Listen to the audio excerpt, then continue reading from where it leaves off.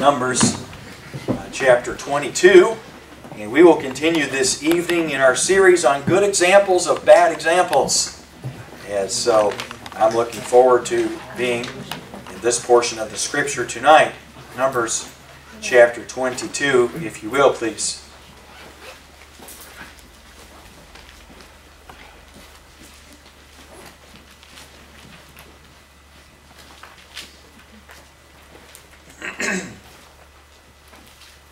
This is one of those kindergarten stories or Sunday school stories. Balaam and the donkey. Remember that? Well, Numbers chapter 22. And we'll begin for our text tonight. We will just read a couple of verses. And then we're going to pray for the Lord to help us. And then we'll just follow the story. And we'll look at why Balaam was a good example of a bad example. Okay, so in verse 2 of Numbers chapter 22, the Bible says, "And Balak, the son of Zippor, saw all that Israel had done to the Amorites, and Moab was sore afraid of the people because they were many. And Moab was distressed because of the children of Israel. And Moab said unto the elders of Midian, Now shall this company lick up all that are round about us, as the ox licketh up the grass of the field. And Balak, the son of Zippor, was king of the Moabites at that time. He sent messengers, therefore, unto Balaam, the son of Beor, to Pethor, which is by the river, the land of the children of his people, to call him, saying, Behold, there's a people come out from Egypt. Behold, they cover the face of the earth, and they abide over against me. Come now, therefore, I pray thee, curse me this people, for they are too mighty for me. Peradventure I shall prevail, that we may smite them, and that I may drive them out of the land. For I wot that he whom thou blessest is blessed, and he whom thou cursest is cursed." And we will pray and ask the Lord's help from there, shall we? Father, please help us with our understanding of the Scripture tonight. And Lord, I pray that you would help us to find from simple statements in the Scripture exactly what you said and exactly what we're to glean. And God, I just ask that we would be warned of the sin of Balaam. I pray in Jesus' name, amen. How many of y'all remember this Sunday school story? Remember did anybody have felt illustrations with this one? You know, you had the angel, a big long sword that was like as long as Goliath's sword. Angels don't carry normal sized swords. Their swords are like, you know, Jedi swords. They go way out. You know, so you got an angel and he's got a big sword and he's holding it with both hands, right? Isn't that how he's holding it in the picture? I have to do some research on this. I'm just going on my memory. And I think I'm right because I can remember things from a long time ago, but I can't remember things like from this afternoon. So, like for instance, I don't know who you people are. So, but you know, he's got a big long sword and he's wielding it, and there's a couple of rocks that Balaam is passing through. You know, like the big round rocks. And I think they stole the rocks from the tomb picture, the garden tomb picture, because they look the same as those rocks. You know, the round rock, you know, and it's not one of the flat rocks like, you know, what they just slide along the little thing to cover the door. It's a round rock, as in a ball-shaped rock. You got one here, and you got a smaller one here, but you also have like a precipice that this rock is on the edge of. And so the donkey has to pass through this little gap. And here's the angel. He's got a big sword, and you got Balaam on the donkey. And you have Balaam, I think he had a stick, but he might have just been punching his donkey. That I don't remember specifically. But Balaam's riding on the donkey, and you know, that's the picture in my mind, at least from the felt presentation or from the curriculum that I took in kindergarten. I was taught it in Sunday school, and I was also taught it in kindergarten. I did notice as a child the discrepancy between the locations because it looked like they were drawn differently or painted differently. I think one was painted, the other was put up on felt. You know, Sunday school teachers, you got a tough job. You really do. Because what people are impressed by and what people actually glean from what you say and what you teach is actually not really anything to do with the point that you're usually trying to teach. So here's the point that I learned from Balaam's donkey. The donkey talked. It was like Mr. Ed, you know. A donkey can't talk, of course, unless, of course, the donkey is, of course, a donkey belonging to Balaam, I think is how the song goes. Anyway, so the donkey spoke to Balaam. Balaam hit the donkey. And that's what I remember, pretty much. Why did you hit me? And then the answer is, well, because there was an angel standing there, and he would have killed you, except that I saved your life. And then Balaam hugged his donkey, and they became fast friends forever. End of story. And they lived happily ever after, I think. Something like that. Okay, now I'm being a little bit silly, but that's about all I remember from learning about Balaam as a kid. How about you? Now I know there's probably some intelligent people here that got the point, and you knew what the sin of Balaam was, and you knew what Balaam did wrong, but that's what I remember learning. Now I'm not saying that's what my teachers taught.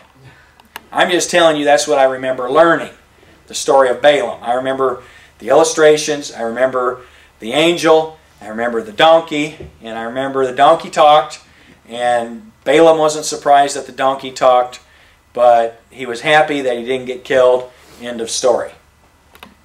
And that really isn't anything that has much to do with the story at all. Of course, I think it's interesting, don't you, that Balaam didn't say, "Since when do you talk?"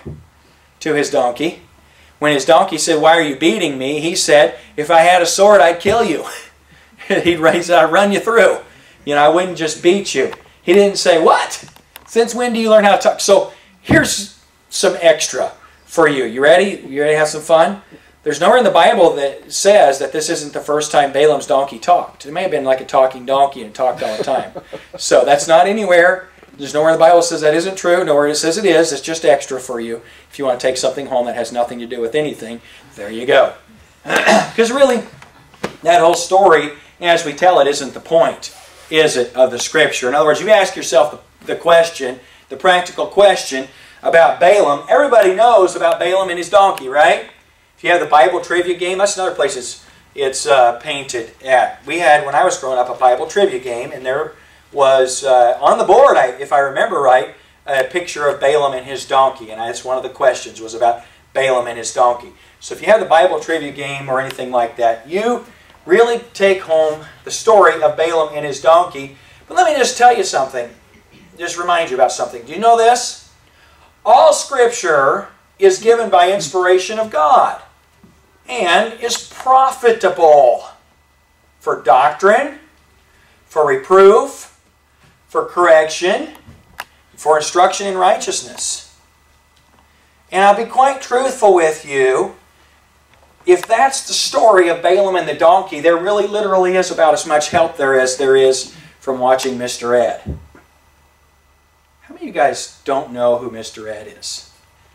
This whole row. Julio, can you believe this? What has become of this generation? Well, how many of y'all... You're old. You're getting old. Okay, forget... I'm not even going to tell you who Mr. Ed is. I should not have to educate you about 1950s era television.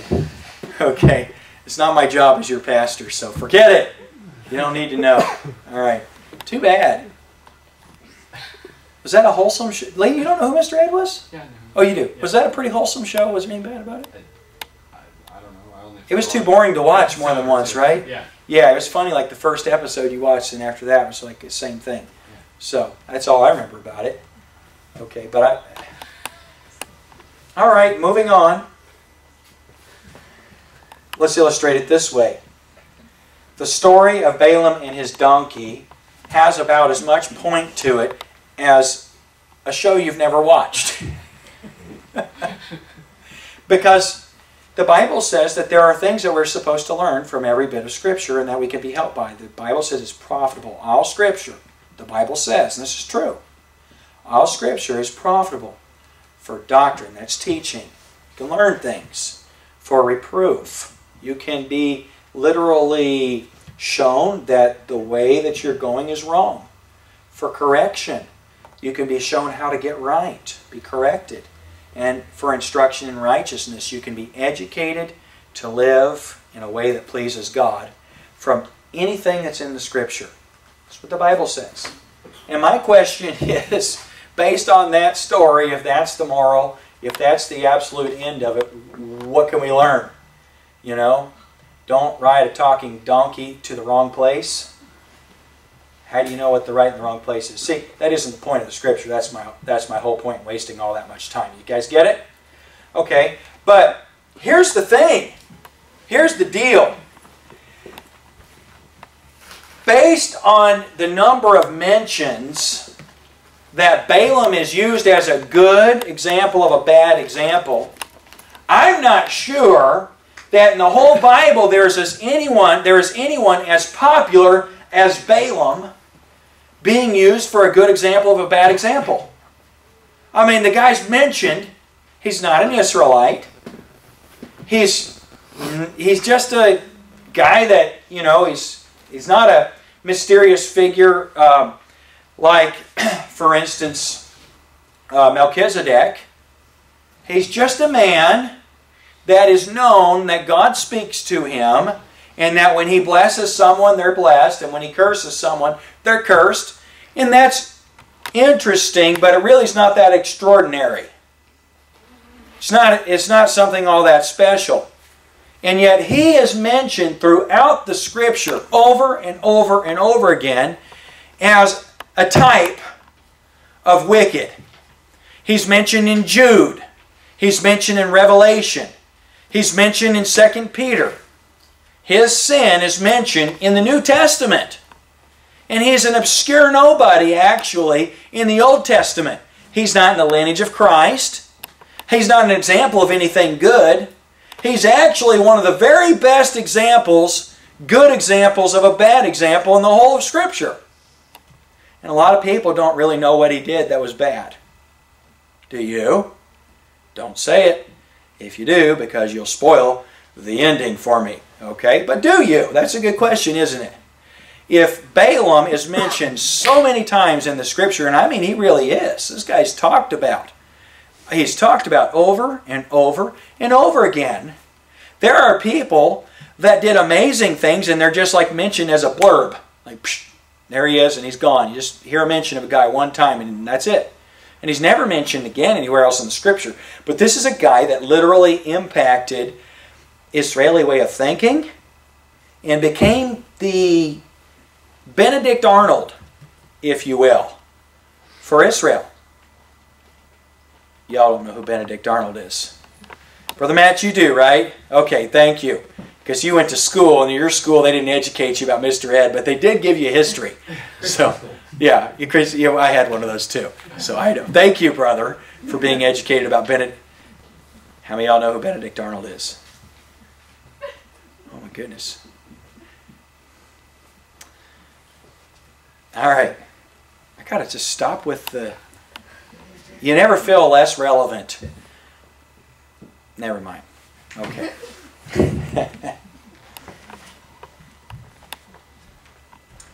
Let's get to the Scripture. Just move on from that. All right. So what did Balaam do? Well, he was known that he could bless things and he could curse things. And the truth is that that's incredible, that's impressive, but it's not so amazing when you have a Bible full of people like that, right? In other words, nothing stands out about a guy's ability to bless and to curse when you literally have a Scripture full of it.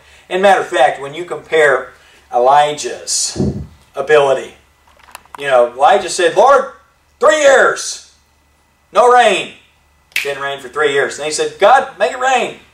And it rained. Elijah called down fire from heaven. There's no comparison, right? With Elijah and Balaam. So Balaam, he did speak for God. He's summoned by a fellow, and I confuse his name sometimes, especially when I'm talking fast or thinking or moving too fast without thinking specifically the names. The king that tried to hire Balaam was Balak. So Balak hired Balaam, and their names have kingly significance, and really it's not the point of the passage of Scripture. But in verse 9, the Bible says, verse 8, after the elders of Moab and the elders of Midian had come and tried to hire him to curse Israel. Verse 9, the Bible says, And God came unto Balaam and said, What men are these with thee? And Balaam said unto God, Balak the son of Zippor, king of Moab, hath sent unto me, saying, Behold, there is a people come out of Egypt, which covereth the face of the earth. Come now, curse thee them, and peradventure I shall be able to overcome them and drive them out. So, we could say, on the basis of the conversation between God and between Balaam, that at this stage of the game, Balaam's fairly innocent, isn't he? We, without question, recognize that he has a relationship of some kind with God. Balaam is in contact with God. God speaks to him. He speaks to God. And that's special, isn't it? I'm not saying that sarcastically. I'm saying it seriously. Remember, no sarcasm at all this year from me. So you don't have to look for a double entendre or any kind of extra meaning. I'm not being sarcastic. He really has something special with God. And in verse 11, he explained, he said, Behold, there's a people come out of Egypt, which covereth the face of the earth. Come now, curse me them, peradventure I shall be able to overcome them and drive them out. And God said unto Balaam, Thou shalt not go with them, thou shalt not curse the people, for they are blessed. Now there's a doctrine there, isn't there? God has a blessing for His people, national Israel. And that is not in the grammar, even in the Hebrew grammar, that is not something that has an ending to it, as far as, God's people are blessed until. No, God says they are blessed. Now you'll see throughout the Scripture from this point moving forward many times when God judges His people, but that has nothing to do with what God has said about Israel. And if you disagree with that today, my friend, I'm sorry for you, but you are in disagreement with God. There's a lot of rampant anti-Semitism in the world today, and there's way more than there ought to be among believers, which is to say that any believer who knows God ought to know that God's chosen people, according to the flesh, are blessed. Now, we recognize that God has set them aside for a time. We've seen that so many times in the Scripture. That's indisputable. But the notion that there isn't something special about national Israel from God's perspective is ludicrous. God's people are blessed. My personal policy when it comes to dealings with God's people according to the flesh is err on the side of being, of the folks that are blessed.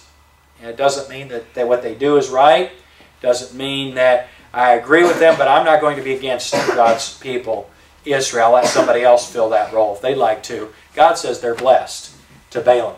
That's a help. Okay, so practically speaking, I'll ask the kids this one because I know they know the answer. Kids, if God said don't go and curse the Israelites because they're blessed, what should Balaam try to do against them? God said don't do it. What should he do? What should say it? Nothing. Nothing! The man ought to say, I can't do anything.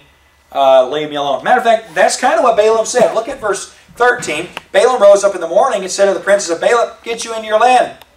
I like that. Get you into your land, for the Lord refuseth to give me leave to go with you. And the princes of Moab rose up, and they went unto Balak and said, Balaam refuseth to come with us. So, I love the phrase, get you. He said, go home. I'm not doing anything for you. And at this stage of the game, he's doing fine, isn't he? He's doing fine. Here's where we begin to see a good example of a bad example. There is a difference between obedience by action and obedience with a heart of agreement. There is a difference. Have you ever, because of position, made the determination that this isn't the way that I think this should be done, or this isn't the way that if I were responsible and answerable for it, that I would do this, but because it's not my position to call the shots or make the decision, I'm going to go along with the program? I have. Try being an assistant to any pastor. I was. One of the best things for me, I thought, and I was advised by preachers before I became a senior pastor, was go serve under a pastor and learn how to obey so that you can learn how to lead. If you don't learn how to follow, you can't be a good leader. And so I remember specifically, I won't, but I could give you for instances of times when my pastor said, I want this to be done this way, And it was against my best judgment. And I literally thought, you know something? That's not the best way to do it, and I know it. And you have to wrestle with that. You have to ask the question, okay, should I do it? Should I not do it? Well, if it's a matter of conscience, you can't do it. But most things you find out are just a matter of pride, more so than conscience. And I found that when I would obey, or that is, do what the pastor said the way he said to do it, I found that oftentimes it worked out better than I thought it would. And I found out that when I would obey wholeheartedly, that it just, oftentimes, God just blessed it. And it was just fantastic, and I learned a lot from it. I learned, one, you don't know everything, and two, I learned that God blesses obedience. He just blesses it. He honors it. Now here we see an example, and we're going to see it illustrated, of Balaam technically obeying. In other words, God said, you better not do that, Balaam. And Balaam said, okay, I can't do it, guys. Sorry. But he wanted to. And there's a big difference. It's a big difference. Matter of fact, Jesus addressed that difference, didn't he, in the Beatitudes? When he talked about the difference between a heart and an action. He talked about murder and hatred. And Jesus said, as far as I'm concerned, hatred and murder are the same thing because of the heart. He talked about adultery and he talked about lust. And Jesus said, as far as I'm concerned, adultery and lust are the same thing because of the heart. And so I think because of the level of fear that Balaam had, he complied with God saying, you better not do that, Balaam. You better not curse them. But inside, he wanted to. And as far as God's concerned, friend, I just want to be frank with you. Balaam was the same as if he'd cursed Israel, with the difference being that God didn't allow it. God wouldn't allow it. God said they're blessed. You can't curse someone God says are blessed. You cannot do so. Okay, let's look up further on. You'd think it'd be over, but Balak is serious here. In verse 15, Balak sent yet again princes more and more honorable than they. Do you remember, was it Elisha or Elijah? It was Elijah, wasn't it? When they said, "O man of God," he said, "If I be a man of God," they sent 50 messengers. "If I be a man of God, let fire come down from heaven and burn you up." They got burned up. And they sent 50 more messengers. Same thing. The third guy's like, "Please don't burn me." You know. Well, this kind of reminds me of, except that Balak wasn't quite the, that was Elijah, right? Not Elisha. Boy, I mix those two guys up terribly. Elisha? It was Elisha? Thank you, Lee. Thanks for knowing that. I used to know it a few times. Forgot it several as well. Okay, so now Balak sent yet more princes, more and more honorable than they. And they came to Balaam, said unto him, "Thus saith Balak the son of Zippor, let nothing, I pray thee, hinder thee from coming unto me." Now notice that statement. Balak sent more important people to ask Balak, more influential people. And the words he urged with were, "Don't let anything stop you." Now what does that interpreted mean? That means don't listen to God. That's what that means, right? Don't let anything hinder you from coming. Don't be stopped by anything. And what that means is don't let God stop you. And so, guess what he did? In verse 17, they made offers. "I'll promote thee unto very great honor. I'll do whatsoever thou sayest unto me. Come therefore, I pray thee, and curse this people." And Balaam answered and said, unto the servants of Balak, "If Balak would give me his house full of silver and gold, I cannot go beyond the word of the Lord my God, to do less or more." Now analyze that statement. Is there anything wrong in that statement? No. On face value, there's nothing wrong with it, but actually when you analyze it carefully, there's a lot wrong with it. See, on the face value, he said, "I can't do anything against," and you notice that he acknowledges, he said, "against beyond the word of the Lord my God to do less or more." But it's interesting because the word "cannot" is not a word of the will, it's a word of ability.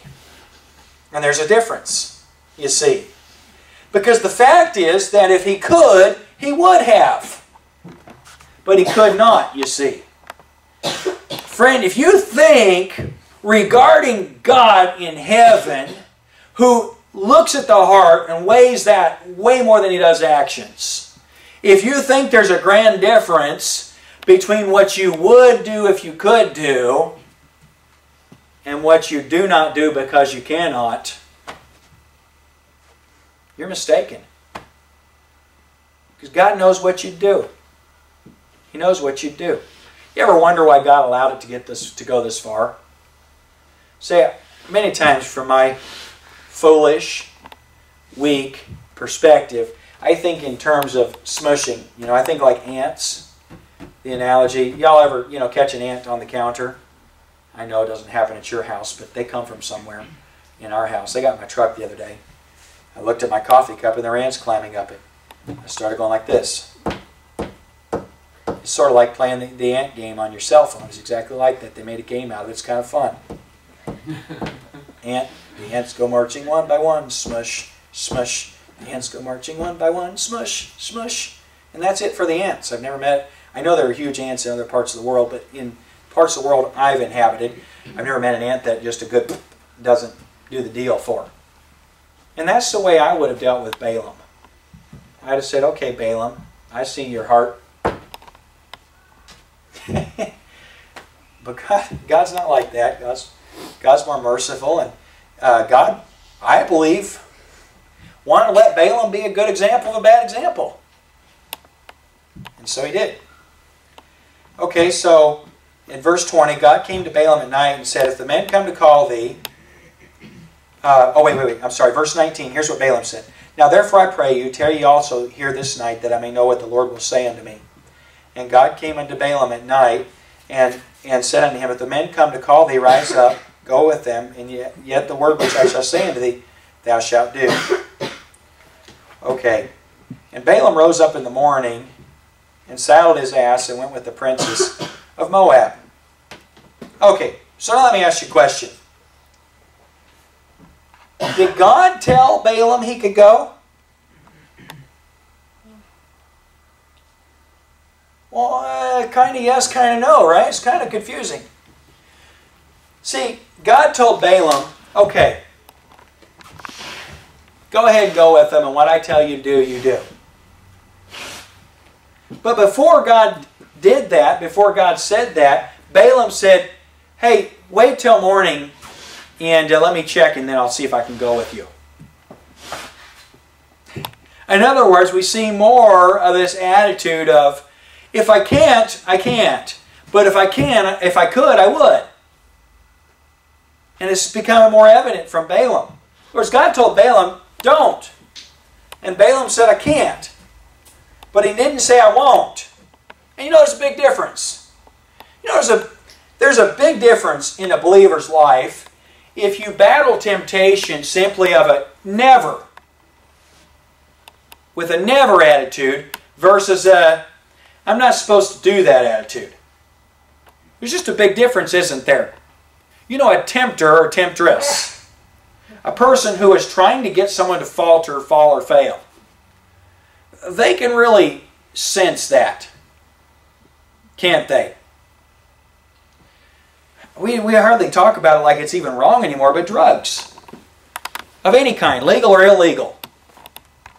It's surprising to me how little inhibition there is with people. It's more a matter of questioning the consequence than it is questioning the inherent evil.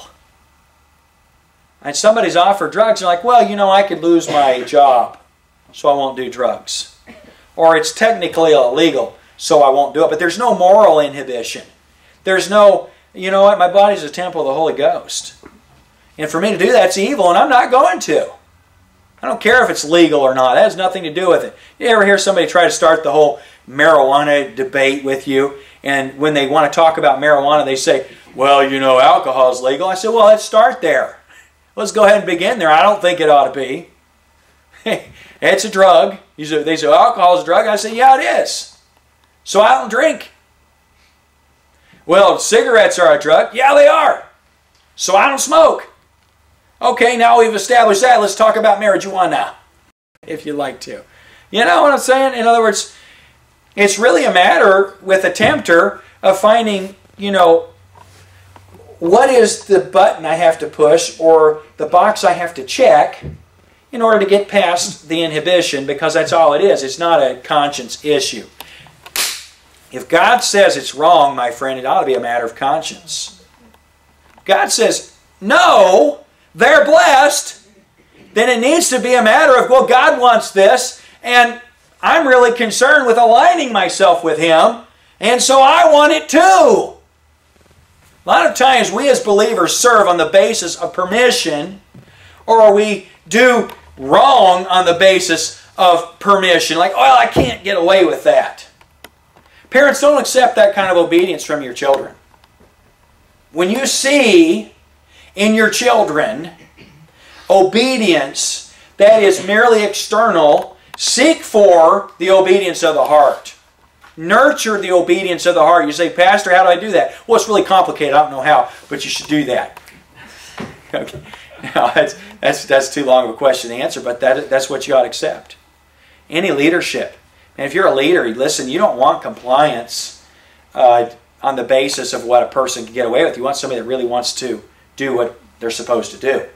Because I guarantee you, what they can do, they will do. And that's what Balaam's a good example. Let's finish up looking at that example.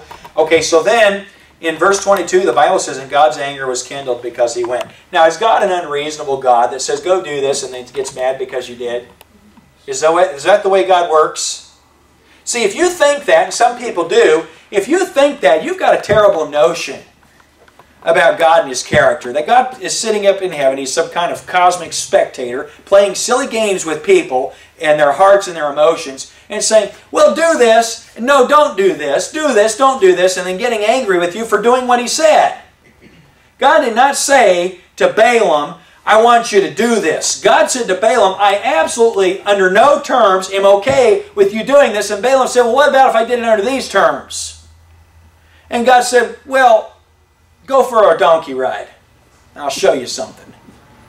Look at verse 22. It says, now he was riding upon his ass, it's a word for donkey, and his two servants were with him. And the ass saw the angel of the Lord standing in the way, and his sword drawn in his hand. Doesn't say hands, so that picture's wrong. And the ass turned aside out of the way and went into the field. Balaam smote the ass to turn her into the way. Okay, so you notice that he's going along and the donkey goes into the field. So the two rocks are wrong too. You know, he's passing between the rocks. So it just ruins the picture for me when I read the Bible. Too bad I couldn't read when I was a toddler, or I'd have gotten it right and not had to deal with this wrong image in my head all my life. Okay, but, oh well, you know what? Our past is our past, and we just have to leave it behind us if we can. Moving forward. The Bible says in verse 24, but the angel of the Lord stood in the path of the vineyards, and a wall being on this side and a wall on that side. So there was, you know, a wall, but it wasn't a rock. And then the Bible says, when the ass saw the angel of the Lord, she thrust herself onto the wall and crushed Balaam's foot against the wall. And he smote her again. So she hurt his foot. And I've ridden donkeys, and they do this. So I do feel for Balaam at this stage of the game with his amount of information. I was riding a donkey one time, and it tried to rub me off on a fence. And I smote it, I'll be honest with you. Verse 26. The angel of the Lord went further and stood in a narrow place where there was no way to turn either to the right hand or to the left. And now we get down to the narrow place. And when the ass saw the angel of the Lord, she fell down under Balaam. Balaam's anger was kindled, and he smote the ass with a staff. And the Lord opened the mouth of the ass, and she said unto Balaam, what have I done unto thee, that thou hast smitten me these 3 times? Pretty sure that's the voice that she used. We know that she was female, and that she spoke with that sort of a tone. So, verse 29, and Balaam said unto the ass, because thou hast mocked me, I would there a sword in my hand, for now would I kill thee. He's mad. And the ass said unto Balaam, am not I thine ass upon which thou hast ridden ever since I was thine unto this day? Was I ever wont to do so unto thee? And he said, nay. Then the Lord opened the eyes of Balaam, and he saw the angel of the Lord standing in the way, and his sword drawn in his hand. He bowed down his head and fell flat on his face. And the angel of the Lord said unto him, Wherefore hast thou smitten thine ass these 3 times? Behold, I went out to withstand thee, because thy way is perverse before me.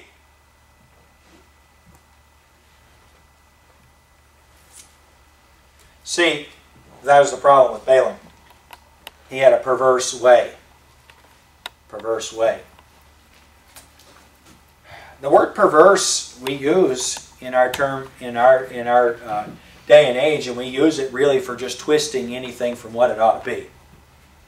I don't think there's any need to elaborate on the term, but it's a good term. It's a good way of expressing it.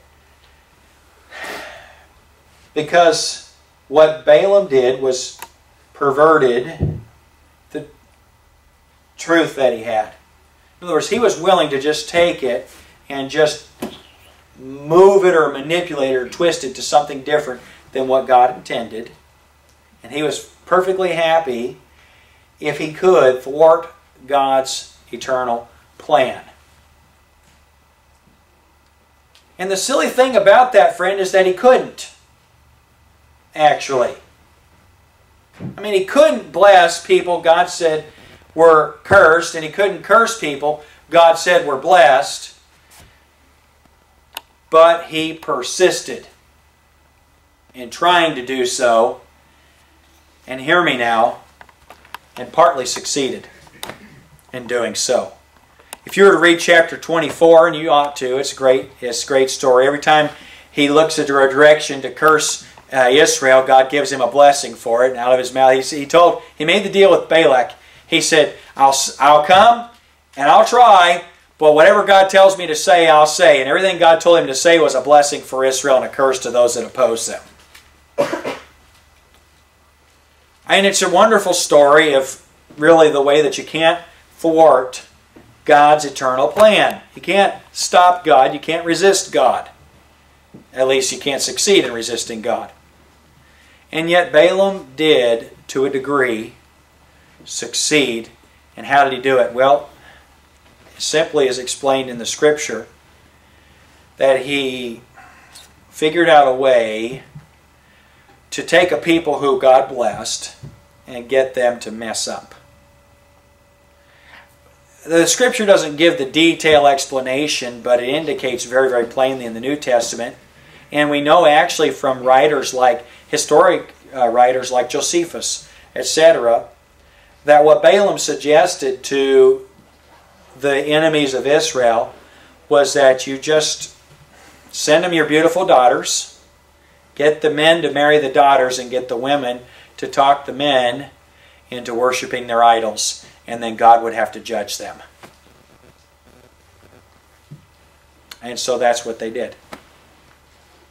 That's what the Midianites did. That's what all the different individuals did.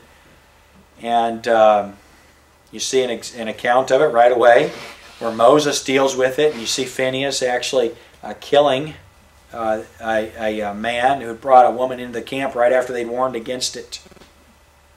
So they just got them to sin. They got them to turn their hearts away.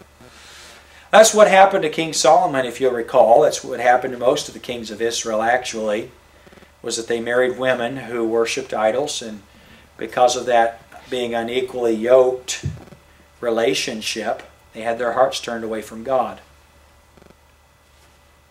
The method worked, and it became known as the Balaam method. I know that the Scripture doesn't describe it that way, but that's actually what it is. It's a way of destroying nations, actually. It's a way that people who hate or are against a nation use. I don't want to get political about it. I'm not being political, but I'm just telling you the socialists used to try to fight, but they're usually cowards. Now what socialists do is get into the educational systems and train children. Or they just affect the people's thinking, and when they affect the people's thinking, then you're no longer a threat to socialism as they see it. Our colleges and universities in the United States of America are full of Marxists and socialists. who don't go into the political realm. They go into the educational system and train the people who go into the political realm. That's what's happening in our nation, our country. If I'm a parent or grandparent or an aunt or an uncle, I wouldn't send my children to any public institution. I know there's good people. There are some good people that are involved in those institutions, but I'll just tell you, I wouldn't send my kids to any of those institutions because they're going to be taught socialism. They are. That's a fact. You don't believe it, check it out, and you will believe it. That's a Balaam method. He got the patent on it. We just don't use his name very often. I'd like to, if you would please, just like to look at a couple of New Testament scriptures where this is plainly illustrated. The first one being 2 Peter 2 and verse 15. There are a lot more you could read in the Old Testament. You could read about how Balaam was slain. He was actually killed in Numbers 31:8 or 31:16 or Joshua 13 and verse 22. We won't read those scriptures this evening.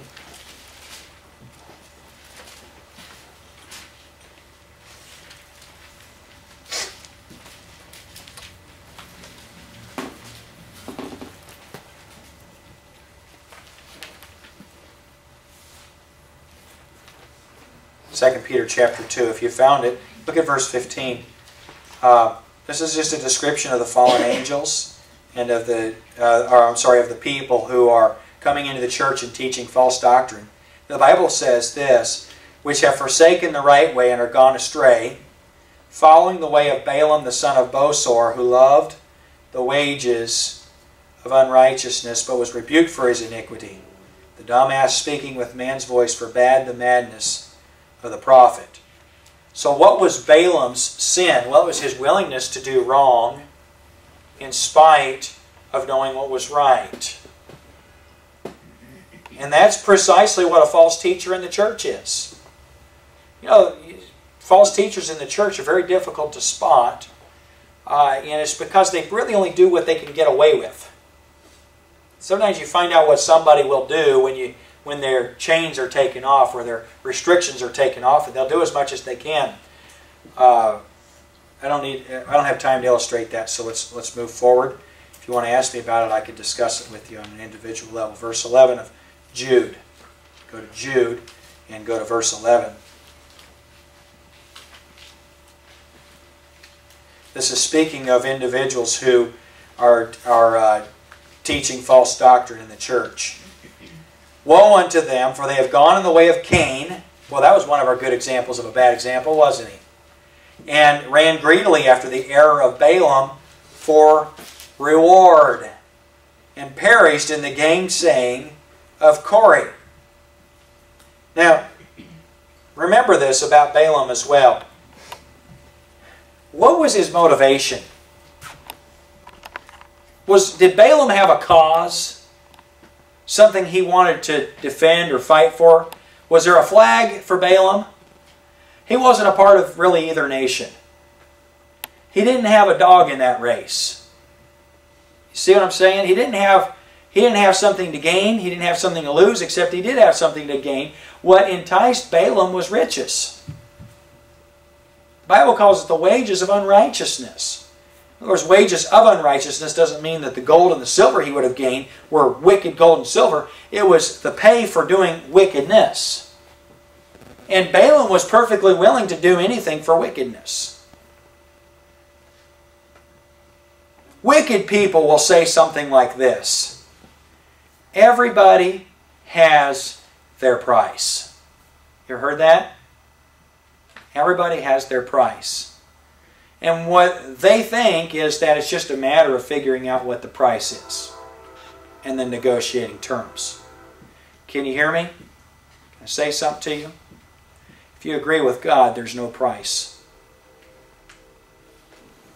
There's nothing that you'll take. There's nothing you can be paid. If you're Balaam, yeah, you've got a price. You pay enough and he'll do anything he can. You know something, friend? You and I need to have morals. And our morality needs to be based on the simple character of God. What does God think about it? And if God is for it, then I'm for it. That's how I think. And if God's against it, then I'm against it. That's how I ought to think. But you know, a lot of people, they'll change their thinking, won't they? I watch pastors change their opinion. I don't think it's because they've decided that the information they had was misinformation and they've come up with different conclusions. I think it had to do with this. I believe it was. I don't know the heart of any person, but I've seen it. I've seen guys do things that they said they'd never do. And I think the reason they do it is because of money or because of power or popularity. They've got their price, and you shouldn't have a price. Listen, Christian, you oughtn't to have a price. It ought to be just a determination, right or wrong. I don't care what the pay is. If it's right, I'm going to do it, and I don't care what it costs. If it's wrong, I won't do it, and I don't care what I gain. There's nothing to gain in doing wrong. Balaam lost his life in it. One more verse. Go over to Revelation, one page over from Jude. Chapter 2. And this is to the church at Pergamos. And they really held to the truth. And that's one of the things they were commended for. But in verse 14, the Bible says, "But I have a few things against thee, because thou hast there them that hold the doctrine of Balaam." Now notice this. "Who taught Balak to cast a stumbling block before the children of Israel, to eat things sacrificed unto idols, and to commit fornication." What was the sin of Balaam? Balaam had a price. He was willing to sin for the reward of iniquity. What was the sin of Balaam? Balaam taught the wicked how to make a stumbling block, put something in front of the Israelites that would cause them to sin and thereby lose God's blessing. See, Balaam couldn't curse Israel. God wouldn't allow it. Balak couldn't do anything about God's blessing for Israel. But Balaam had a clever plan. He said, "Balak, here's what you do.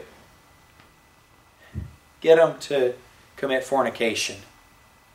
Get them to fall into idolatry.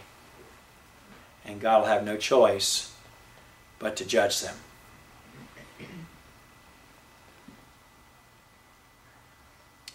In Balaam's defense, that was pretty clever. Wasn't it? I mean, if you're a guy and you're given a riddle, how do you get a people that God's blessed to have God's judgment? The answer is you can't. And yet Balaam actually did.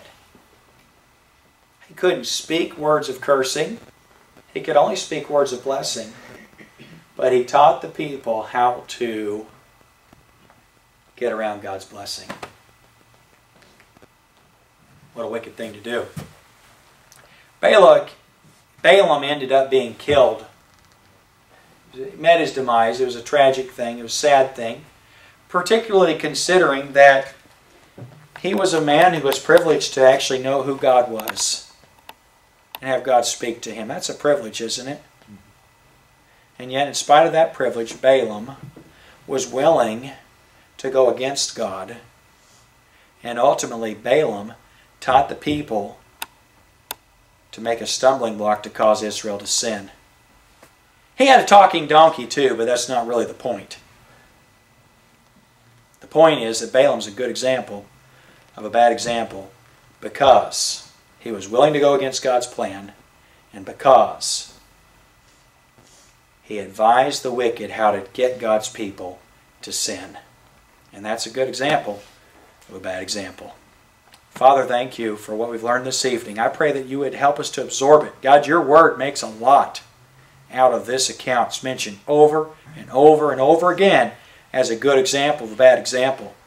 And so, God, we would be remiss, we would be foolish not to really let sink into our heart what the sin of Balaam was and to really ask for your help, your Spirit, to examine us and to show us traces of our willingness to do wrong if we could get away with it, and our willingness to go against your plan for reward.